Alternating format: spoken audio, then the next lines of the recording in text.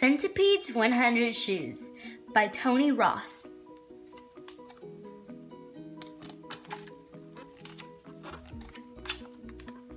Ow, said the little centipede, was not looking where he was going, and he hurt his toe.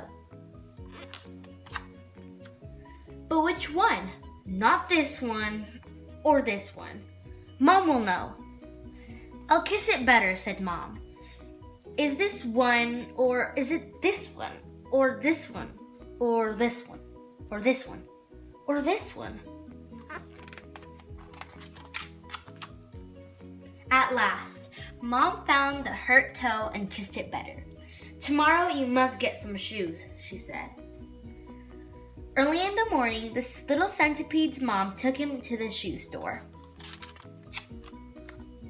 100 shoes, please, said the little centipede. 50 left ones and 50 right ones. Why do you want 100? Asked the shoe seller. Because I'm a centipede, which means 100 feet, said the little centipede. Do you want lace-ups or buckles? Asked the shoe seller. Lace-up, please, says the little centipede.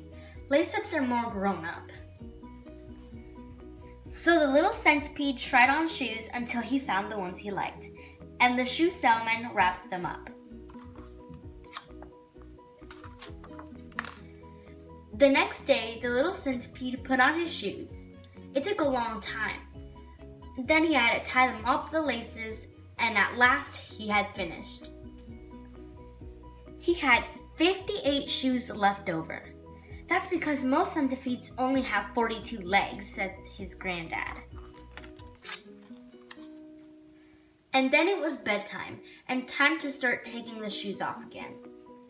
The next morning, the little centipede put on his shoes again. This time he was quicker, and he was better at tying the laces. So after lunch, he went for a walk. Oh, Mom, he cried, my new shoes hurt. That's because you have no socks on, said his mother.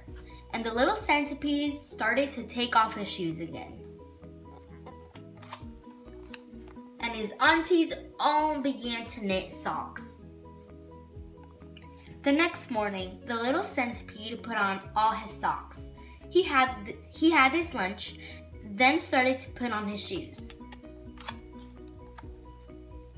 Right after supper, he went for a walk. My feet feel fine now, Mom, he said. Time for bed, said his mother. So the little centipede took off all his shoes and tumbled into bed. You can't sleep with your socks, said his mother. So he took off his socks as well. The next morning, the little centipede looked at all the shoes and socks. Oh, I don't think he'll bother, he sighed. So he put on 100 shoes and his 42 socks into his little wheelbarrow. And gave them all to his friends with fewer legs. He gave shoes to 5 spiders, 4 beetles, 2 woodlice, and a grasshopper. With socks for the 5 spiders, and with enough shoes and socks left for 2 worms. What a pair!